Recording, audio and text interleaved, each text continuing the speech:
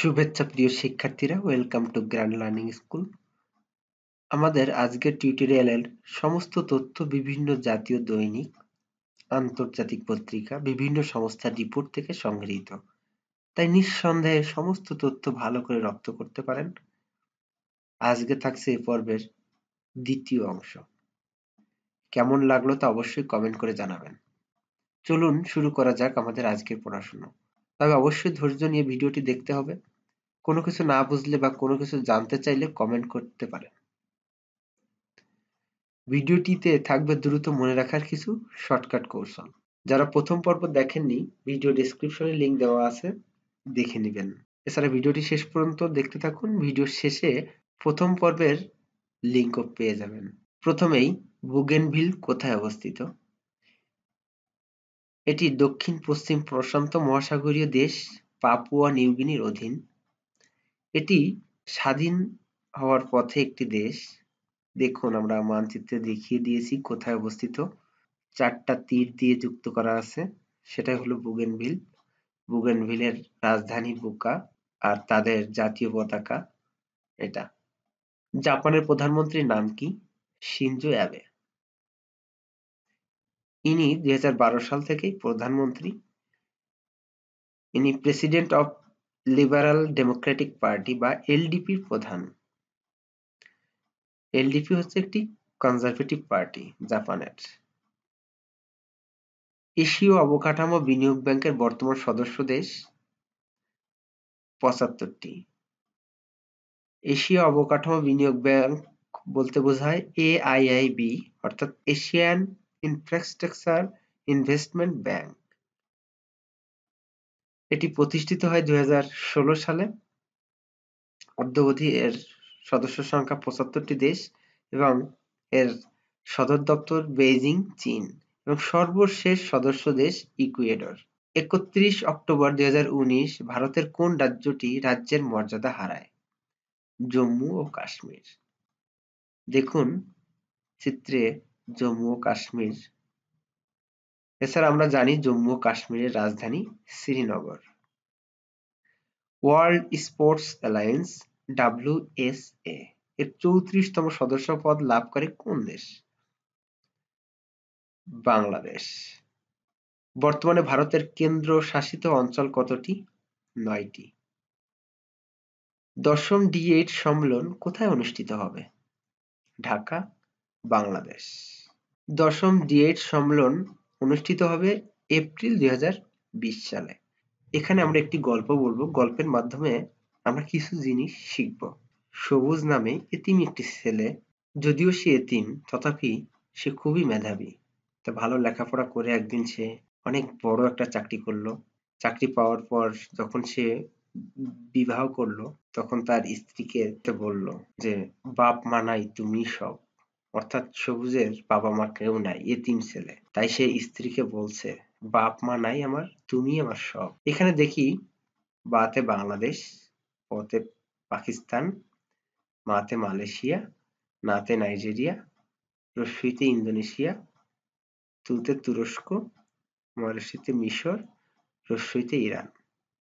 এই 8টি দেশ মিলে D8 গঠিত। যুক্তরাষ্ট্র প্যারিস জলবায়ু চুক্তি থেকে কবে বের হয়ে যাবে? 4 নভেম্বর 2020। 2020 সালে 36তম আসিয়ান সম্মেলন কোথায় অনুষ্ঠিত হবে? ভিয়েতনাম। তাহলে 36তম আসিয়ান সম্মেলন কবে অনুষ্ঠিত হবে? 2020 সাল। একই জায়গা থেকে কয়েকটি প্রশ্ন বের করতে পারবেন আপনারা। 2020 সালে 12তম ব্রিক্স সম্মেলন কোথায় অনুষ্ঠিত হবে? Saint Petersburg, Russia. ব্রিক্স 5টি দেশ নিয়ে গঠিত: ব্রাজিল, রাশিয়া, ভারত, চীন এবং দক্ষিণ আফ্রিকা। ব্রিক্স প্রতিষ্ঠিত হয় 2009 সালে। 2010 সালে দক্ষিণ আফ্রিকা যুক্ত হওয়ার পরেই এই নামটা হয় ব্রিক্স। এর পূর্বের নাম ছিল ব্রিক, BRIC। ভিডিওটি যদি একটু উপকারী মনে হয় তবে লাইক, কমেন্ট ও সাবস্ক্রাইব করে বেল আইকনটিতে ক্লিক করে রাখবেন। জাতীয় আয়কর দিবস কবে? 30 নভেম্বর। নেশন ব্র্যান্ড 2019 অনুসারে ব্র্যান্ড ভ্যালুতে শীর্ষ দেশ USA। DSE এর বর্তমান কার্যালয় বা ঢাকা স্টক এক্সচেঞ্জের বর্তমান কার্যালয় নিকুঞ্জ, ঢাকা। বিমান বাংলাদেশ এয়ারলাইন্সে যুক্ত হওয়া নতুন দুটি ড্রিম লাইনারের নাম কি? সোনার তরী ও অচিন পাখি। পার্ট থেকে ডিউটিন আবিষ্কারক কে? ডক্টর মোবারক আহমেদ খান। ডক্টর মোবারক আহমেদ খান পার্ট থেকে ডিউটিন আবিষ্কার করেন। পেঁয়াজের ভান্ডার বলে খ্যাত পাবনার সাঁথিয়া উপজেলা। স্যার ফজলে হাসান আবেদের জন্ম ২৭ এপ্রিল ১৯৩৬ এবং মৃত্যুবরণ করেন ২০ ডিসেম্বর ২০১৯ সালে। সম্প্রতি তিনি নাইটহুড খেতাবে ভূষিত হন। নেদারল্যান্ড তাকে এই উপাধি দেয়। এবং স্যার ফজলে হাসান আবেদ জন্মগ্রহণ করেন হবিগঞ্জের বানিয়াচং গ্রামে। বাহওয়াল ইনস্টিটিউট কোথায় অবস্থিত? চিলমারি, কুড়িগ্রাম। বর্তমান দেশে কতটি প্রত্নতত্ত্ব জাদুঘর রয়েছে? ২১টি। বর্তমান দেশের ২১তম প্রত্নতত্ত্ব জাদুঘর কোনটি? আমঝুপি নীলকুঠি জাদুঘর। ১১ নভেম্বর ২০১৯ বিশ্বের কোন স্টক এক্সচেঞ্জে প্রথম টাকা বন্ড চালু হয়? কোন স্টক এক্সচেঞ্জে টাকা বন্ড চালু হয়? সেটি হলো লন্ডন স্টক এক্সচেঞ্জ।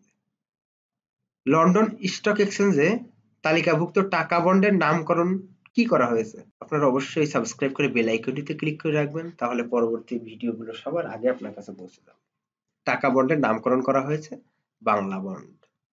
দেশে ই নাম জারি চালু হয় কবে? ১ জুলাই ২০১৯। বঙ্গবন্ধু শেখ মুজিবুর রহমানের ১০০তম বার্ষিকী উপলক্ষে বাংলাদেশ ব্যাংক কত টাকার নোট ছাড়বে? ২০০ টাকার। এটি কবে ছাড়বে? মার্চ ২০২০।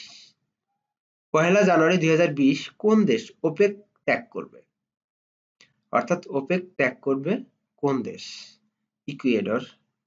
ওপেক বলতে বোঝায় organisation of the petroleum exporting countries. এটি প্রতিষ্ঠিত হয় ১৯৬০ সালে বাগদাদ, ইরাক। দেশীয় প্রতিষ্ঠান হিসেবে প্রথম র্যাম তৈরি করলো কোন কোম্পানি? ওয়ালটন। উৎপাদন খাতে ঋণের সুদ কমিয়ে কত শতাংশে নির্ধারণ করা হলো? ৯%। সম্প্রতি বাংলাদেশ ব্যাংক এটি নির্ধারণ করেছে। দেশের সকল ব্যাংক ও আর্থিক প্রতিষ্ঠানকে এটা মেনে চলতে হবে। এর আগে এই খাতে সুদের হার ছিল ১১ থেকে ১৪%। উৎপাদন খাতে ঋণের সুদের হার কমিয়ে ৯% নির্ধারণ করে দিয়েছে বাংলাদেশ ব্যাংক। ফোর্বস ম্যাগাজিন এর ১০০ প্রভাবশালী নারী নেত্রীর তালিকায় প্রধানমন্ত্রী শেখ হাসিনা কততম? ২৯তম। আমাদের মাননীয় প্রধানমন্ত্রী শেখ হাসিনা ২৯তম প্রভাবশালী নেত্রী। এ তালিকায় শীর্ষে অবস্থান করতেছেন জার্মান চ্যান্সেলর অ্যাঙ্গেলা মার্কেল। বাংলাদেশের মন্ত্রিসভায় প্রস্তাবিত নতুন দুটি সরকারি বিশ্ববিদ্যালয় হবে কোথায় কোথায়? একটি হবে চাঁদপুর এবং অন্যটি হবে হবিগঞ্জ। চাঁদপুরে হবে বিজ্ঞান ও প্রযুক্তি বিশ্ববিদ্যালয় এবং হবিগঞ্জে হবে কৃষি বিশ্ববিদ্যালয়। বর্তমানে দেশের ৪৬টি সরকারি বিশ্ববিদ্যালয়ে কার্যক্রম চালু আছে। সম্প্রতি মন্ত্রিসভা মার্কিন যুক্তরাষ্ট্রের কোথায় নতুন কনসুলেট জেনারেল স্থাপনের সিদ্ধান্ত নিয়েছে? অর্থাৎ যুক্তরাষ্ট্রের কোথায় নতুন কনসুলেট জেনারেল স্থাপনের সিদ্ধান্ত নিয়েছে? সেটা হলো ফ্লোরিডা অঙ্গরাজ্যে। ইউএসের একটি অঙ্গরাজ্য ফ্লোরিডা, সেখানে নতুন কনসুলেট জেনারেল স্থাপন করবে Bangladesh. Dhaka chamber of commerce industries DCCI এর নতুন সভাপতি শামস মাহমুদ। স্বাধীনতার সুবর্ণ জয়ন্তী উদযাপন করা হবে কবে? ২০২১ সালে।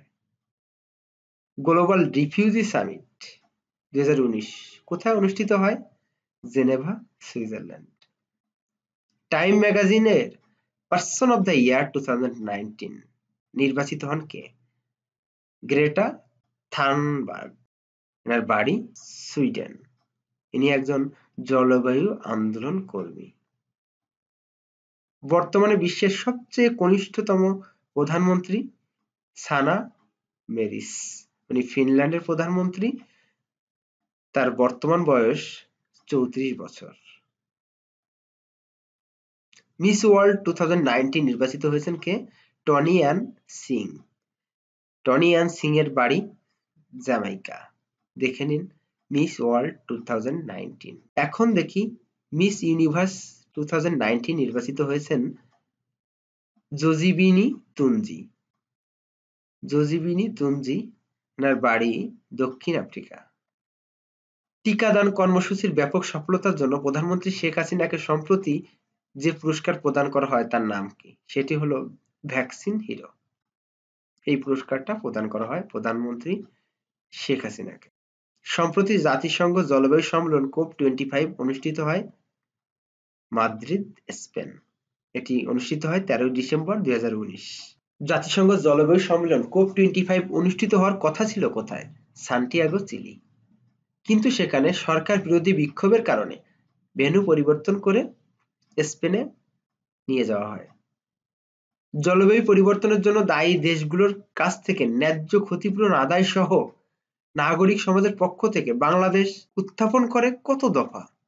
5 দফা উত্থাপন করে এই COP25 এ। জাতিসংঘ জলবায়ু সম্মেলন COP26 অনুষ্ঠিত হবে কোথায়? Glasgow, Scotland. অর্থাৎ যুক্তরাজ্যের গ্লাসগোতে COP26 অনুষ্ঠিত হবে। International year of plant and health ঘোষণা করা হয় কোন সালকে? 2020 সালকে। International year of piece and trust ঘোষণা করা হয় কোন সালকে? 2021 সালকে। নেলসন ম্যান্ডেলা শান্তি দশক কবে? 2019 থেকে 2028। 4000 বছর পর সম্প্রতি বীজগণিতে দ্বিঘাত সমীকরণের সহজ সমাধানের পদ্ধতি খুঁজে পেয়েছেন কে? পো শেন লো।